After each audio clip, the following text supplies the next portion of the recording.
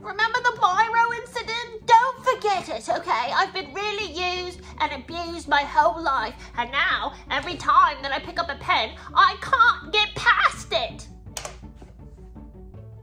You really decided to remind us of the Aunt Margot incident and the Biro pen? The joke Christmas gift? Right now when you're trying to call in air support?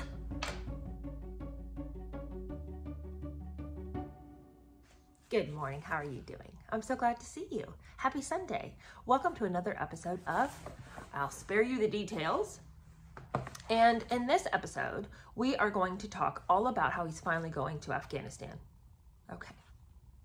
We've been waiting for him to finally get to the war zone. He's been through boot camp, and then he was rejected because his position in Iraq was disclosed to the media. And so then he received all these threats. So the last time we were together, we read all about how he was raging in the streets for a number of reasons. One of the reasons was the fact that he just realized Mommy was dead 10 years after the fact. And so then that gave him cause for a lot of tantrums.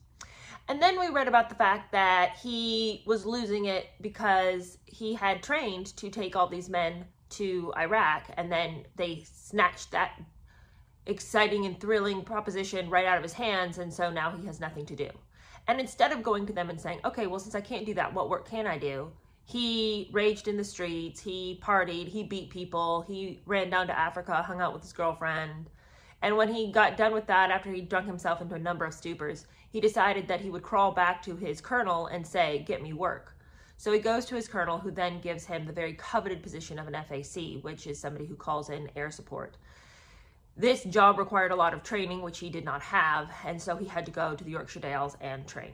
During this training session, he spent a bizarre chapter telling us about how he was annoyed that Pa had not come to visit him, since Pa was just a hop, skip, and a jump down the road. And when Pa did decide to come by and visit his dear boy, Harry spent a chapter describing how he pretended to kill Pa as Pa was driving away. So his faculties are in question, as they have been this entire book. But we realized in our last book that he is slipping away from us. His rage was really extreme in the last section. The relationships that he's having are not going well. He and Chels have had a difficult conversation in the last book. They had not broken up, and they are not broken up yet. But she wanted to know, okay, so where is this going? And his response was, well, I mean, I have to do this thing with the war and with the training. And if that means I don't have anything left over for you, I mean, I don't know what to tell you. Sorry. That was literally what he said. I just don't have anything left over for you, so I don't know what to say. Sorry. Okay. You know, she should have slammed the door in his face when he showed up dirty and disgusting and drunk as a skunk on her doorstep. But she has plodded along with them, and to this point, she's continuing to say she'll stick by his side. So that's where we left off last time. Now has come the time when he is going to be going to Iraq. He's completed his training, and he's ready to be given way too much responsibility. Before we begin, the subscription situation is not all that it should be. Now, friends, let's have a little fireside chat, shall we? You know and I know what the numbers are here, okay? These videos, these long videos, the long ones are getting like 5,000 views. Okay, well, you know, in YouTube numbers, that's not great. But at the same time, this channel is less than a month old, so I'll take what I can get. And meanwhile, the subscription number is just hovering at 2,000. Now, you know, I don't mean to be disgusting and talk about numbers and things like that. What a tawdry little conversation we have to have. But at the same time, I'd like to call you to better, okay? You are one of the 5,000 that continue to watch these videos time and time again. You see them come up and you immediately click on them. I know you do. You can't wait. And neither could I, quite frankly. If I were you, I would be running. And yet you have not clicked the subscription. You have not clicked the bell for notifications. And as far as I know, you're not sharing. Can you live with yourself? How do you put your head on the pillow at night? I just, you know, I want to alleviate the guilt that is reigning in your heart right now. I know you feel guilty. And quite frankly, you should. But you can make it better. You can make it better right now. There's the button. Right there. Oh, wait. Does not feel better. Don't you feel proud? And you should. And now that you've clicked the subscription and notification buttons, you will not only know when these videos come up, you will know immediately when these videos come up. And you don't have to wait any longer. You don't have to keep scrolling, looking, or typing in my name, looking for the channel. No, now I come to you. Isn't that lovely? Okay, let's come back on over to the book. Okay, he begins by telling us that he and his crew of soldiers are going into a C-17 to fly to Afghanistan. Now, they all have to lay on the floor of this C-17 as one does with your baggage and your luggage and all your little accoutrements. There they are like a bunch of animals in the bottom of the C-17, but not him. He gets snuck in secretly. No one knows he's there. He gets to sit and lay down in the little bunkhouse right behind the cockpit. What a cozy little time for him. And presumably he had it to himself, so I don't know where the captains were sleeping or where the pilots or the co-pilots were sleeping. I don't know, because he had taken up their space.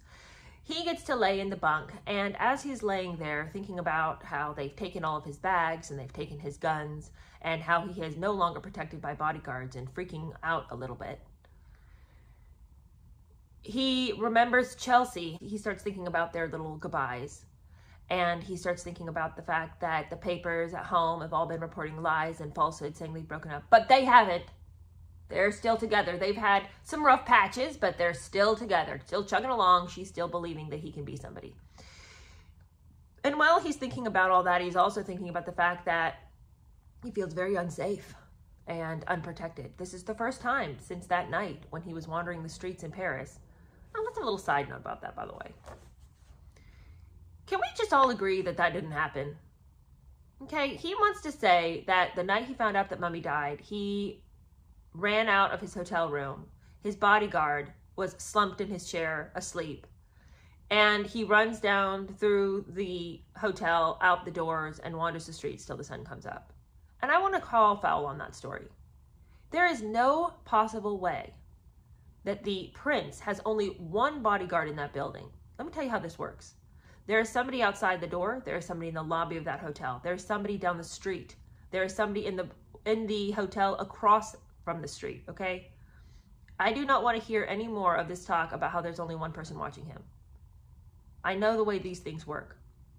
And this would not be one of them, okay? So the story where he was wandering the streets, okay, he might have thought he was alone, but I'm telling you what, there was somebody trailing him at least a block behind. So whatever. But he goes on this long stint about how he was feeling particularly vulnerable because they'd taken his guns and put him in a little box and put him down in the hole with all the rest of his things, and this was the first time he was ever going to be alone without an armed guard.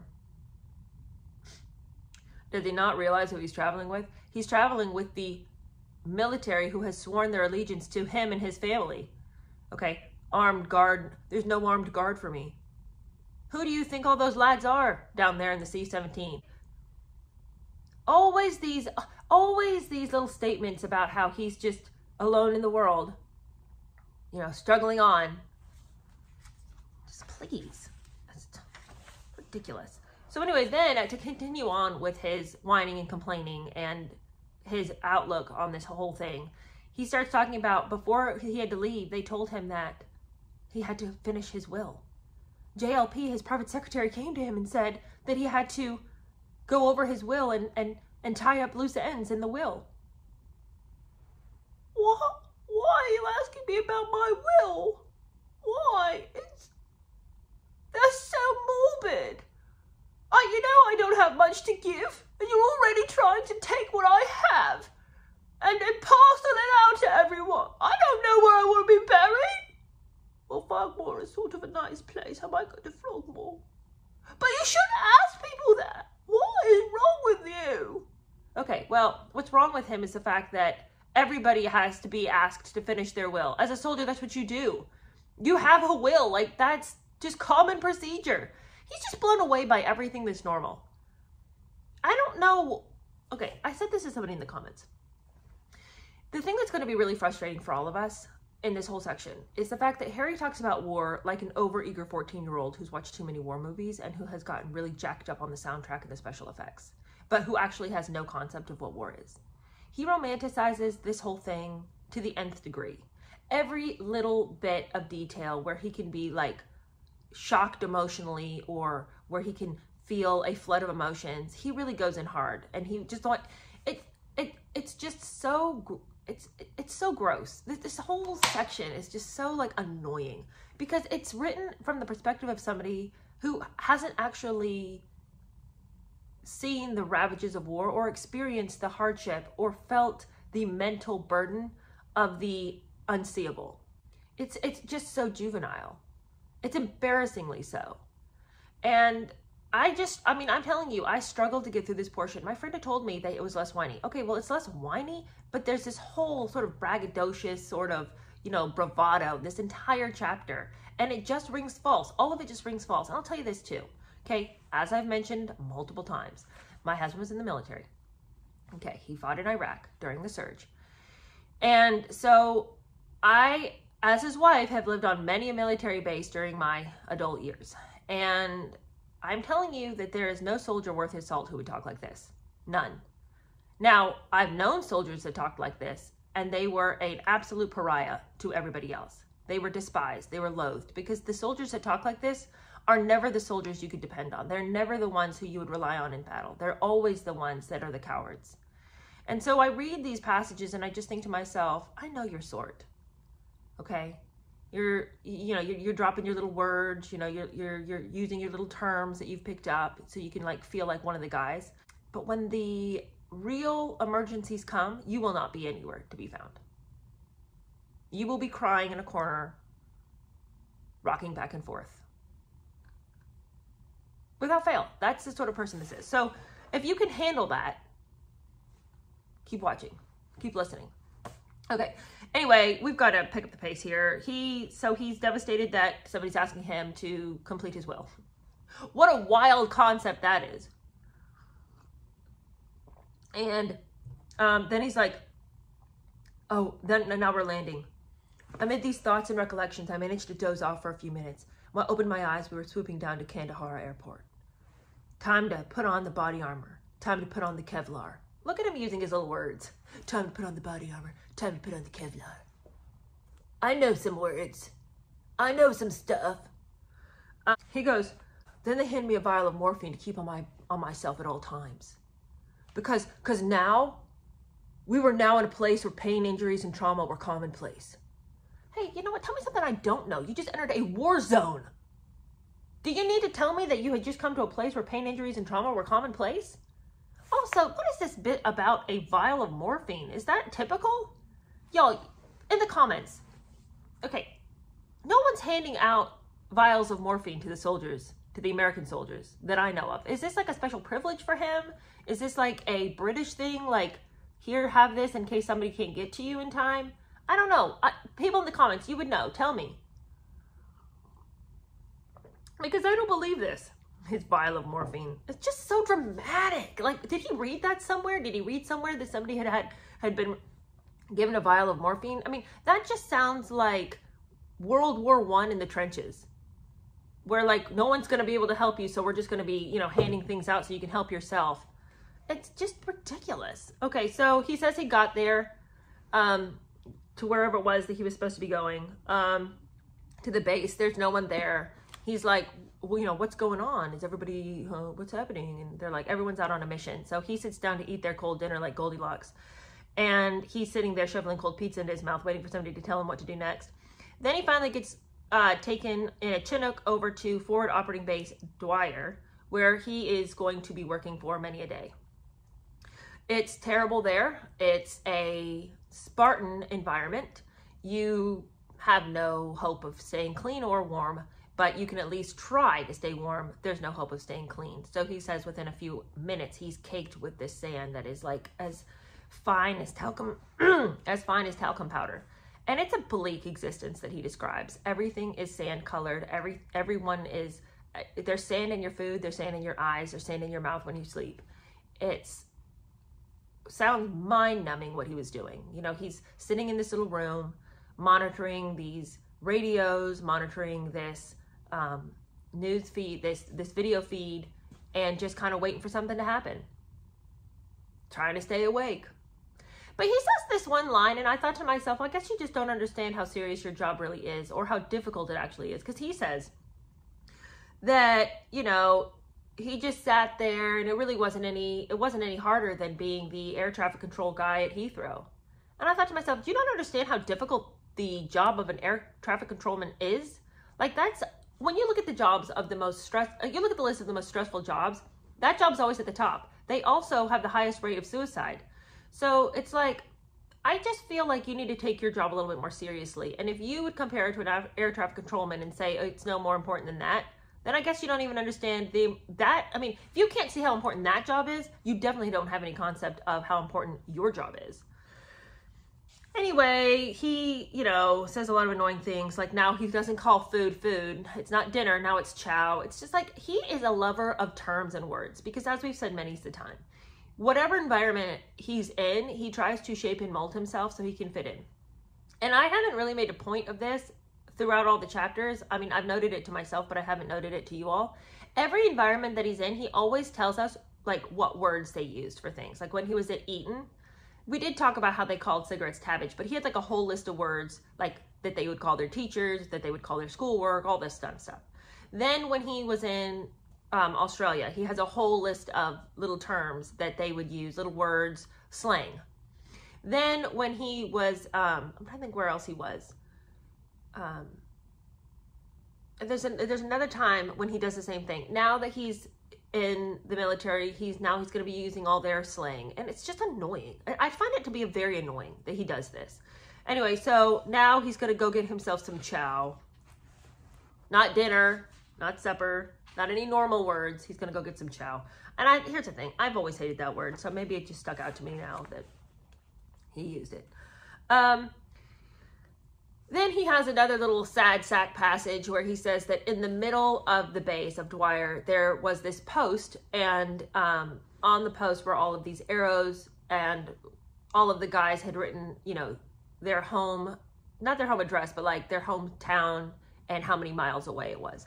Well, he thought about putting his up, but he's like, I couldn't put Clarence House 3,459 miles away. I couldn't put Clarence House because I couldn't endanger all the lads. But it's like, okay, well, nobody's telling you to put Clarence House. Nobody put their actual home. They put where they were from. You could have put London, England. Why are you acting like I wanted to be part of it, but I didn't get to because, you know, I was going to endanger everybody if I told everyone where I was from? Why are you always looking for reasons why you don't get to be included? Because you're royal, so that means you have to be different. Just don't put Clarence House. Put somewhere else. You could have been involved in it. You could have done it. Then he says this whole thing. And I realized as I was reading, I was like, you know what? It's my heart and mind so turned against Harry that nothing he says will pierce my hard heart, because he wrote his whole passage where I thought to myself, if anybody else had written this, I feel like I would have had some sympathies for the soldier who endured this. Now listen to this. He says here, he's talking about the guns that are constantly firing. And he says, nearly every day, several times a day, Dwyer fired off these big guns, lobbed massive shells in a smoky parabola towards Taliban positions. The noise made your blood stop and fried your brains. One day, the guns were fired at least 100 times. For the rest of my life, I knew I'd be hearing some vestige of that sound. It would echo forever in some part of my being. I would also never forget when the guns finally stopped, that immense silence. It's like if anybody else had written that in any other war memoir, I think I would be like, I would be ready to have enormous sympathy for the young soldier who was enduring for the first time the real sounds of war. But when Harry writes about it, I'm like, I really want to be sympathetic. I do, because he is a human being. But when Harry writes about this, all I can think is, stop trying to talk about things that sound hard and emotional. Like, stop trying to play on my sympathies. He makes everything too dramatic. And he begs you to care too much. And when he continues to ask you to care, all it makes me want to do is not care. It just makes me want to say, oh, stop it, stop it, stop it, stop begging me to care. Tell me the story, and just tell me what happened. Stop trying to manipulate me. Because I feel like that's one of the reasons why my heart is so against him in this book, because I just feel like it's one long manipulation after another. And if there's one thing that is going to make me turn against somebody faster than anything, it's if I feel like they're trying to manipulate me. Okay, so then he talks about the guy that he worked with, also a balding redhead. They found some camaraderie in their unfortunate appearances. He goes on and on some more about how hard it was to stay awake. That doesn't make me feel better. Gives us some more lists of words, his new words. You don't call the TV monitoring the TV. You call it watching kill TV. All these boring little asides.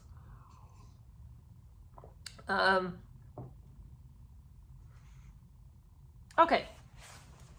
Now we come to this passage where I think Harry has a real hunger for power and in a really unhealthy way. And again, remember the time when we heard about how he was pretending to kill his dad in the last, I mean, I've referenced it already, but that to me was startling, that when power was given to him, something that he feels like he's lacked his whole life, he becomes very frightening with that power. And he writes about the fact that, he's in charge of the restricted operating zone. So anybody who flies over has to ask permission to come in. And he has to give permission. He has to say if it's safe. He's got to give them all of the info. Okay, and he writes, he says, I like this role, keeper of the ROZ, which is the restricted operating zone. I like the idea of working closely with top guns, being the eyes and ears of such highly skilled men and women, their last link to terra firma, their alpha and omega. I was Earth. Okay, already, that passage is so annoyingly written. You're the alpha and omega? Okay, well, you might want to remind God about that, because I think he's already taken the title. He says that it just gave him this enormous sense of importance. And the problem is that he was enormously important to these people. But I don't feel like he was ever looking at his job as, how can I aid people? It is, how can they aid me in my sense of self? That's what I get this whole time. And it's just maddening. It's maddening to me. It's like, people are not on this earth to serve you.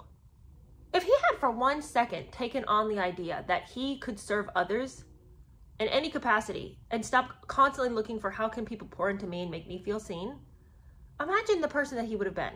Really, quite frankly, imagine the person we would all be if we looked at serving others as some sort of way to live. But, okay. All right. Okay, listen. Do you guys remember the story when Aunt Margot gave him the pen? Do you remember that? I think we all recall that. Okay, it's one of those stories that has come out and much has been made of it. And as we've said many of the time, and everyone in the comments keeps reminding everybody, they would give gifts. The royal family gives joke gifts, gag gifts at Christmas time, right? And it was weird enough that he made a thing of it before. But y'all, he's about to bring that back up again. And okay. Why is he doing this? Why? It was already ridiculous that he was complaining about the fish pen. And now here he is in Afghanistan trying to aid all of the aircrafts in the air. He cannot be thinking about foolishness. But here we are, right here. Listen to this. He says, after receiving permission to cross my airspace, a pilot wouldn't always cruise on through. He'd arrow through, and sometimes his need to know the conditions on the ground would be urgent. Every second mattered. Life and death were in my hands. I was calmly seated at a desk, holding a fizzy drink and a biro. Oh, a biro. Wow. But I was also in the middle of the action. Okay, he just stopped this incredibly important passage about the importance of his job to remind us of the biro incident. How can he think, how can he ask us to take him seriously? What was the point and purpose of that little reminder? You guys, don't forget, okay? People have been really mean to me my whole life. Remember the biro incident? Don't forget it, okay? I've been really used and abused my whole life. And now, every time that I pick up a pen, I can't get past it. You really decided to remind us of the Aunt Margot incident in the biro pen? The joke Christmas gift? Right now when you're trying to call in air support? Oh, wow, a biro. What a dolt. Okay, so he says, I confess I was happy. This was important work, patriotic work. I was using skills honed in the Dales and at Sandringham, and all the way back to boyhood, even to Balmoral. There was a bright line connecting my stalking with Sandy and my work here now. I was a British soldier on a battlefield, at last, a role for which I have been prepared all my life. That's great. I'm so glad you feel a sense of importance and worth. That's great. And finally, you're being a man. Good for you. But why does he say at the beginning of this passage, I confess I was happy? You confess your sins, not your successes. So what, is he like not, is he proud of himself? Is he not proud of himself? I don't understand. Does he understand? How can he lead us through his life so that we can see the man he's become when he seems so muddled and befuddled about the details? Okay, so then he goes on and on about like this was the most normal he'd ever had and what sort of a tragic upbringing has he had when being on a battlefield is the first normal he's ever known. Cry me a river. Don't care. Sometimes he got to call back to home. He would usually call Chelsea or Pa. It was Chelsea or Pa. But Pa said to him that he would rather Harry write him letters, that he loved his letters. So he didn't have to waste his minutes calling him because, you know, they had those phone cards. You write me letters, dear boy. I love your letters. Write me letters. Okay, that is so touching because his father probably saved all those letters because Charles is a very, very, very, very affectionate man. In all of my readings about him, even as Harry tries to throw him under the bus time and time again, all I'm getting from this man is like, I dearly love him. I just think he is so kind. He just seems so kind and affectionate and affirming and gentle. And I don't, like, Harry cannot even manage to make him look like this bumbling buffoon that he seems to have wanted to make him. Like I never really had much of an opinion of Charles one way or the other. And quite honestly, years ago, I sort of thought, I didn't think much of him because of the whole Camilla thing. But as I've read this book, even under the opinion of somebody who really just seems to have grave issues with her father, I'm reading it thinking, man, I really like this guy. He's so lovely. Such a lovely man. Anyway, Harry doesn't say anything negative. He like leaves it hanging in the air. Like, tried to call my dad, but he didn't even want to hear from me. He told me to write him a letter. And we all know how Harry feels about letters, being the illiterate that he is. They don't mean much to him. Okay, and now we come to some more ramblings of the insane mind. Okay, let me read something to you. And let me, like, just listen and just do me the favor of commiserating with me as I try to get through this ridiculousness. He says this, that there was a particularly really, like a really dangerous position in the mountains where new Taliban recruits were given a gun and then they were supposed to try to get through this area without being killed by the Americans. Okay, so I guess it was the rite of passage. And he writes about it like this. He says, this was an entry point for new fighters. They'd be issued an AK-47, a fistful of bullets, and told to head towards us through their maze of trenches. This was their initiation test, which the Taliban called their blooding. Were Sandy and Tiggy working for the Taliban? And then he goes on to continue with the scenario in which a young recruit would get through the American line. And then he says that many a time he would, the Taliban didn't try to collect their dead. If you were dead, too bad for you. And he goes, I watched dogs the size of wolves chew many a recruit off the battlefield. Not a word here that would have been a traumatic sight to watch dogs feeding off of human bodies. He just sort of brushes past that like, those crazy dogs were always chewing on someone's leg. But it's like, that whole passage was like, are you with us, dear boy? Do you need a white jacket? Should we call someone in? Do you need to be restrained? The Taliban called it their blooding. Were Sandy and Tiggy part of the Taliban?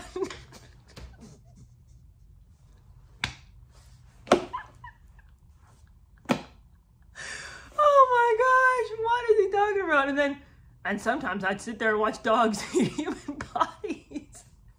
Not a word about that. But he was devastated when somebody asked him to finish his will. But he's good with watching human bodies being eaten by other animals. Then he wants to let us know that it just wasn't hard enough work over there at Dwyer. He needed to get into some real serious business. Other people were asking to be able to be let go. A lot of other people were wanting to get out of there. A lot of other people couldn't take it, but not him. Not him. He was going to go in for the real thing. And he wanted to go see some real war. And he was feeling like he was being held back, but not anymore. Not anymore. Because now he was going to go to some real fighting. He was actually going to call in some planes to do some damage. Okay, so they, of course, grant his wish. Whatever Prince Harry wants. And he talks about how they send him over to Operating Base Delhi. He tells us all about the people there. Apparently there were some Gurkhas there. Now, Gurkhas are people who have worked for the British soldier for centuries. And they're from Nepal. And they are some of the best soldiers that have ever fought with the British Army. I mean, they're like legendary, okay? But they also have a deep and abiding respect for the royal family. And Harry writes that it was kind of embarrassing because they would follow him around all the time and call him Sahib. And they just really loved him. Now, he's not derogatory about it. He is very appreciative of their respect for him. But he just, goes on for a bit about how they just wanted to follow him around all the time. Okay, well. Sorry that there's people who love and respect you. And, then he tells us this story about how the Gurkhas love to cook, especially some goat curry, and how one Christmas a helicopter actually dropped a goat to the Gurkhas. And he had been invited by the Gurkhas to slit its throat so that they could begin to cook up their goat curry. And of course he wasn't going to do that. He says that much like when he was in Australia and he was supposed to be snipping the balls off of various animals and couldn't do that, he drew the line here too because he didn't know what he's doing and he wasn't going to make anybody suffer. Well, then why did you write this book? Because you're making me suffer. But he was real big into not making people suffer, so he didn't go in for that.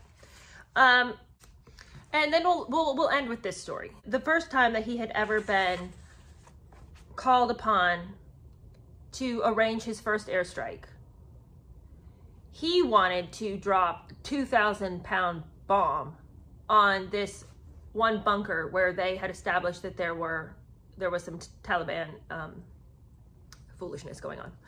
They had established the fact that there were no civilians, there weren't women, there weren't children, there was nothing in the area that would lead anyone to believe that this was possibly maybe just a family living there or a community living there. No, this was 100% Taliban.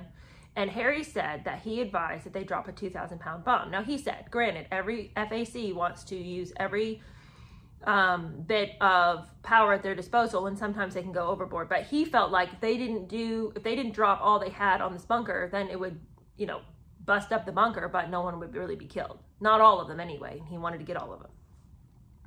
So he says that he was advised by the Americans who were flying the mission that they didn't need to do that. They needed to drop 2 500-pound bombs. Now, Harry says, I felt strongly that I was right. And I wanted to argue, but I was new and I lacked self-confidence. This is my first airstrike, so I just said, Roger that. Okay, immediately when I read that, I was like, I know where this is going to go. It's not going to go the way it should go, and because no one would listen to him. He was ignored, and then, of course, the mission fails. I knew that already. I knew that going in. As soon as he said, I felt strongly that I was right, I was like, oh, okay, well, we all see the wind blows here. Because there's no story he's told yet where I didn't see the ending coming. So, of course, they don't heed his warning, and because they would not heed him, it's a failure. They drop their little 500-pound bombs, and the Taliban come running out. So, he says he knew his bigger bomb would have done the trick, but next time he's going to trust his gut, and he's going to make sure he tells people how it is. And we'll leave off there. The next time we come together, he'll still be in Afghanistan, but by the end of the next video, he will be out, and so will we from this terrible torment it's been to follow along.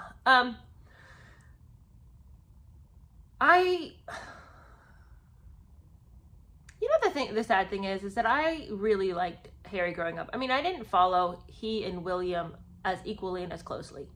I remember growing up just thinking William was, really cute.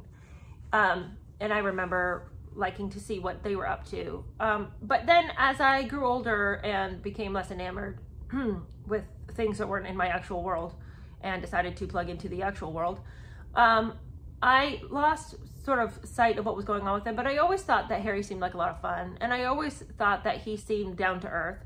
And whenever you see clips of him, like I remember seeing one clip of him, I don't know when this was, but he was on the sidelines of some basketball game or something like that, and he and some little kid were sharing a bucket of popcorn, and it's like this really cute little moment between them. And you would see a lot of videos like that of him just being so comfortable with children, and he seemed funny, and he seemed like a lot of fun. He seemed like a breath of fresh air. And I think that this book is the detailing of somebody who has forgotten that he ever was a breath of fresh air in any capacity, because now all he wants to do is whine and complain and cry. And it's just so sad, because I don't think there's anyone who really disliked Harry. I think everybody in the whole world was pulling for him, especially because his mom died when he was young. But I feel like he's just leaned into this identity that nobody relates to. And we all wanted the best for him. We all wanted him to find somebody that he could love and marry and have a life with.